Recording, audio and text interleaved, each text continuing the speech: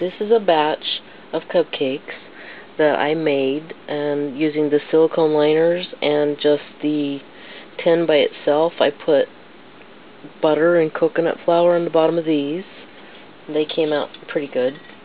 And then this is the paper liners, and these are the silicone liners, and as you can see they just drop right out of there. Just pretty much falls out.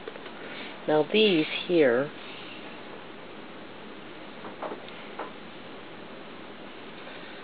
you can see that it peels off, you know, some of the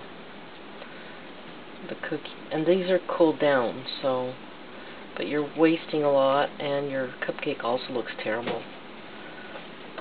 So these are just amazing. I mean, they just fall right out, and I highly recommend them for when you're baking with coconut flour.